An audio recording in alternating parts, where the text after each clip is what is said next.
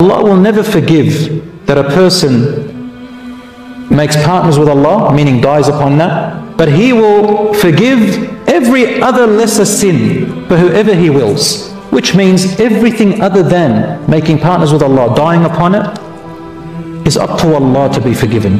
Rasulullah ﷺ also said, this hadith by the way is this ayah I just recited in Surah An-Nisa, verse 48. In Surah Al-A'raf, verse 40, Allah also says, surely the gates of heaven shall not be opened for those who reject our signs as false and turn away from them in arrogance, nor shall they enter paradise until a camel passes through the eye of a needle. Thus do we reward the guilty ones. This is evidence that people who died on major sin, on major shirk, partners with Allah, polytheism, will never enter paradise.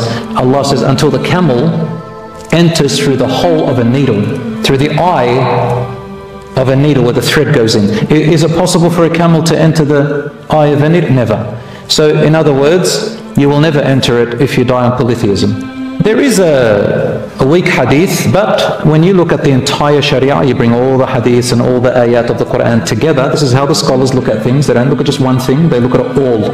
And then they bring you the final bara of it all.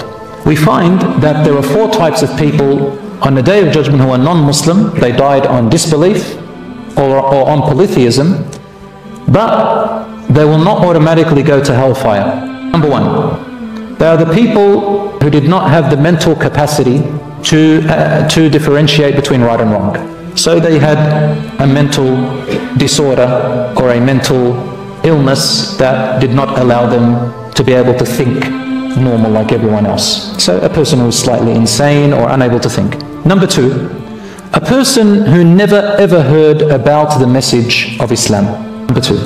Number 3, a person who heard about the message of Islam, but it came to them wrong. Everything about it is just bad. They researched, they tried, but all they got was bad. So they didn't follow it based on the fact that it wasn't the right Islam. Number 4, people who received partial Islam in truth, but they said, I'm not going to continue, I'm not interested. And 5, the people who received all of Islam, studied it all, and said, yeah, it's nice and good, and I'm convinced, but I don't want to become a Muslim. The last 2, those who received partial Islam and said, I don't want it, and those who received Islam all in full and in truth, and they said, I don't want it, these 2, the Quran says they have hellfire. Why? Because they chose it. You can't work for fraud and expect Holden to pay you.